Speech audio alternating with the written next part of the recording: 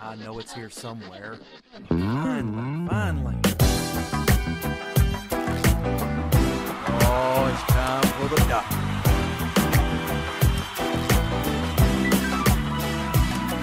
You're listening to Dr. Bill, the computer curmudgeon. Take it away, Doctor.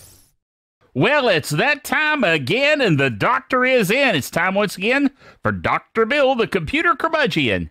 And I trust you're ready for a show today. We're going to have a show.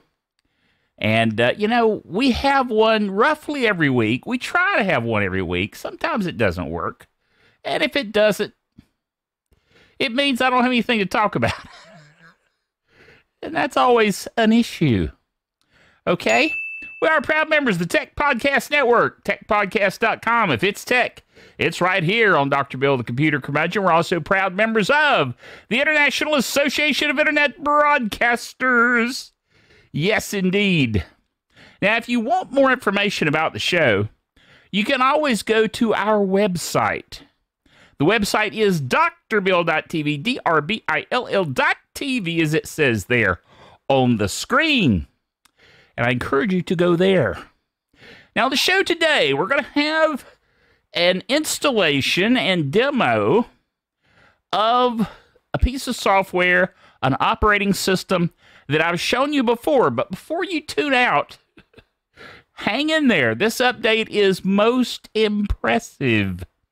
The last time we showed you LinuxFX, which is a Linux operating system that is designed to look like Windows.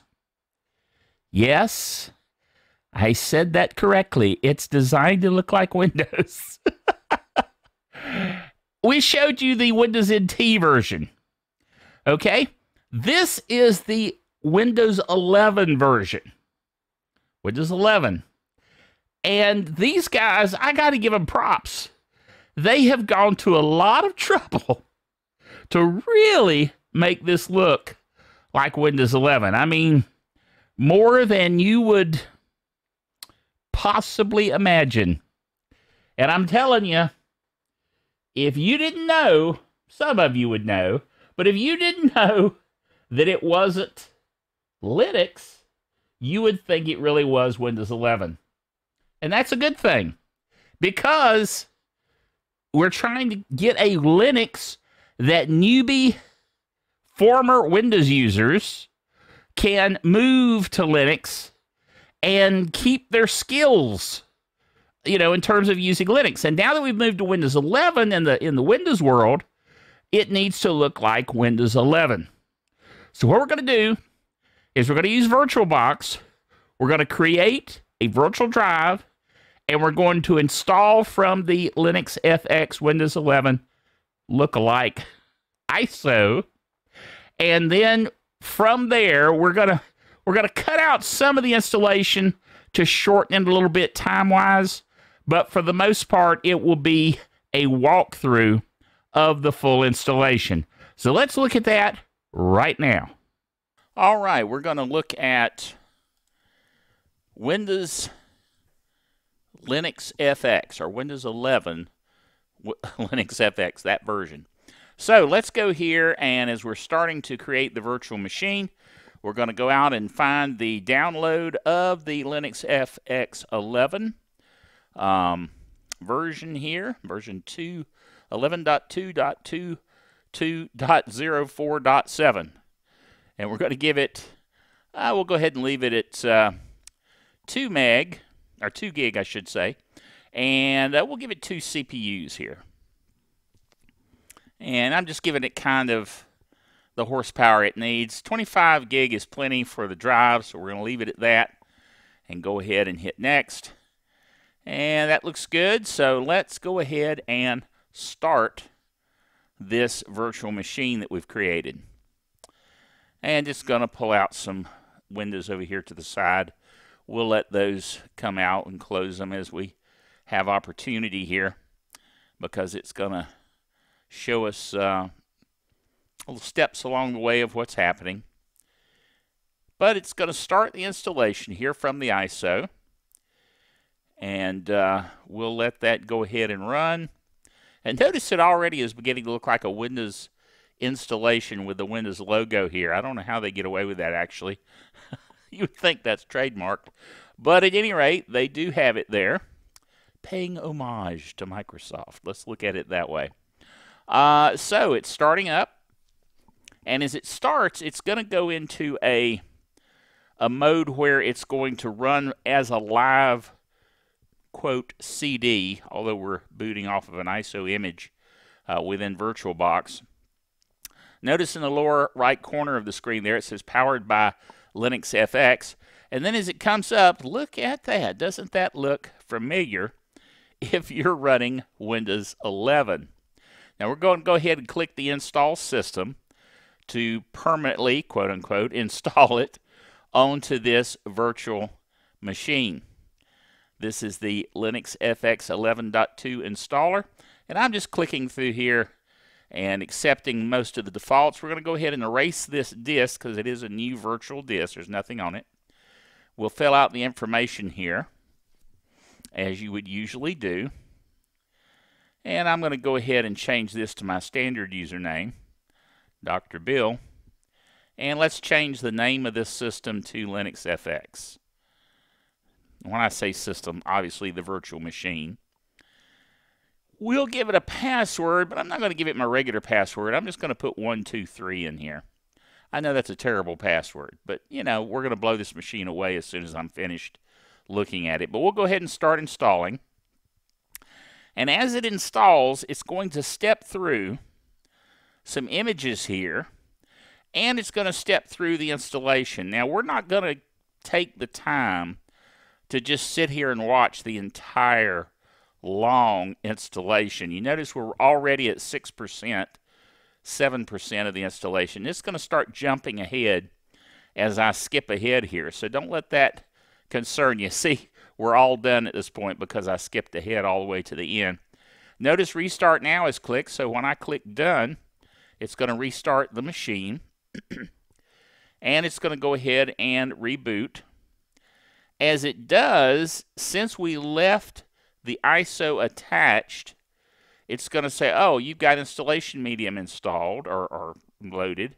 So I'm going to go over here, choose the drives, and remove the disk that we're installing from because we no longer need it.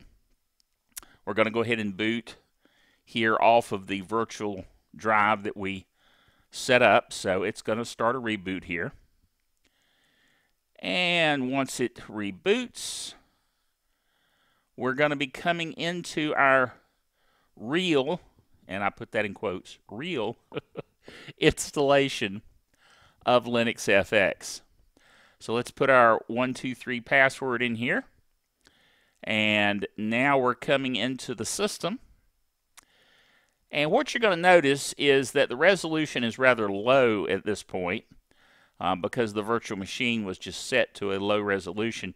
We can fix that once we get into the actual full LinuxFX screen, which is painting now. Now it tells us that some security updates are available. I'm going to go ahead and ignore that for now because we can update it here a little bit later. Right now I just kind of want to get into the main system. And so we're finally there. It says it needs to reboot. So we'll go ahead and let it reboot at this point. And as I say, this is stepping through an installation. So if this were your physical machine that you were building LinuxFX on, these are the steps you'd be going through. I've just cut out some things for time sensitivity, but now that it's rebooted again, let's go ahead and do our password of 123. Again, not a very secure password, I know, but it's okay. Type that in, hit return. This is just a demo. And we're going to finally come in to our full LinuxFX session. Okay. Now let's right-click with the mouse on the desktop, and we can go into configure display settings, and change the resolution. And I'm going to look for a, okay, that looks good. Let's try that. Let's see what it looks like. We'll apply that. Yeah, that's not bad. Let's see if I can pull this out. Yeah, there we go. So now we've got the screen much bigger, and I can rearrange the icons a bit here so that it matches the screen we've got. I could just auto-arrange, but that's all right. We'll just pull them down here. And here we go. Looks just like Windows 11. Really nice. Now notice Google Chrome is already installed and Microsoft Edge is already installed. Now this is the real Microsoft Edge browser. Yes, I know it's running on Linux, but it's the Linux version of Microsoft Edge. So it's going to, as we start here for the first time for Edge, it's going to come up and welcome us. And we can accept that and get started. Now, I'm not going to step through all of this or sign in to sync my data. Normally I would. If this were a real machine that I was going to use, I would do that. But we're just going to X out of this. So now we're into the browser. They're tooting their horn a bit there. Let's go over to the Dr. Bill site. drbill.tv.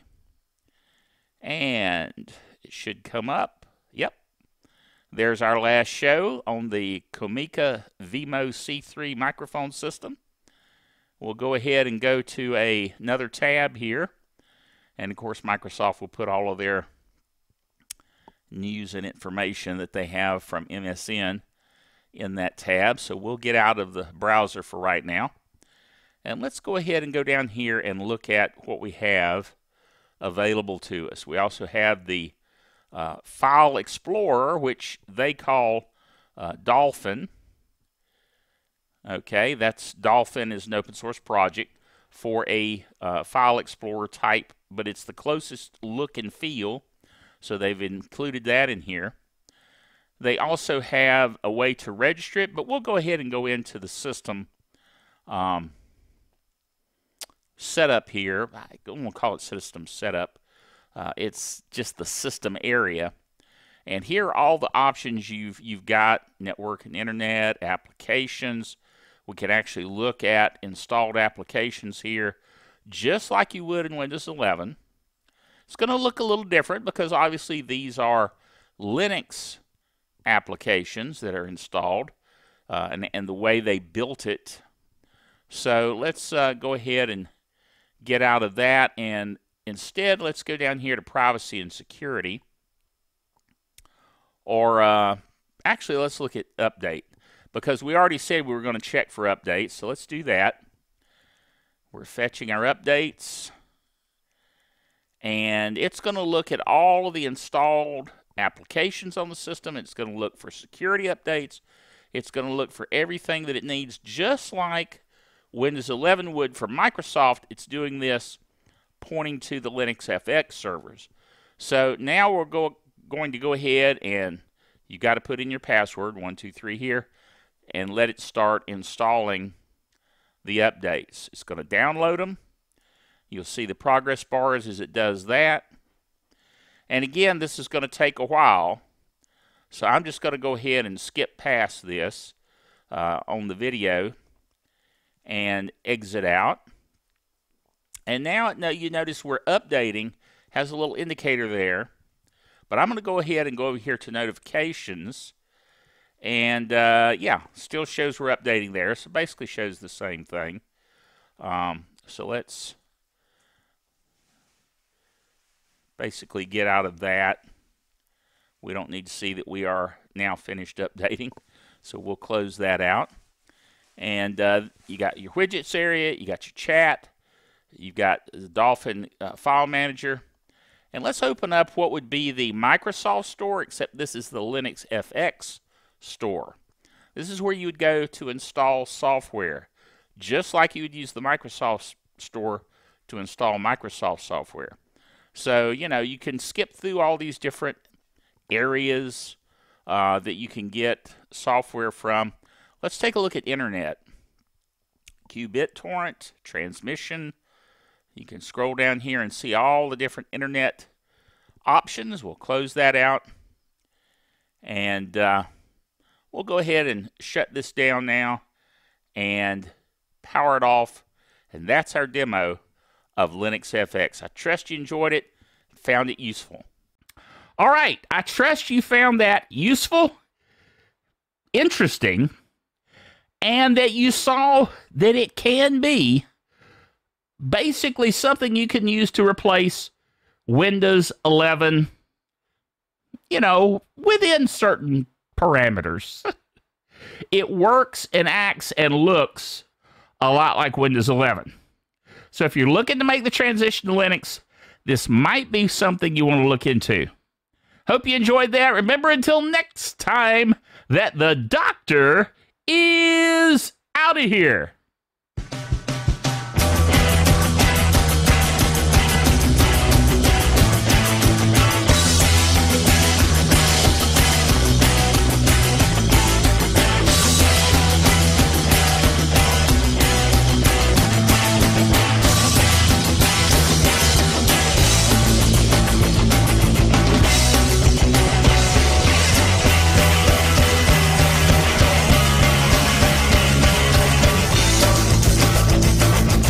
Dr. Bill, the Computer Curmudgeon, is a production of DrBillDaily.net with all the honors, rights, and privileges thereunto appertaining.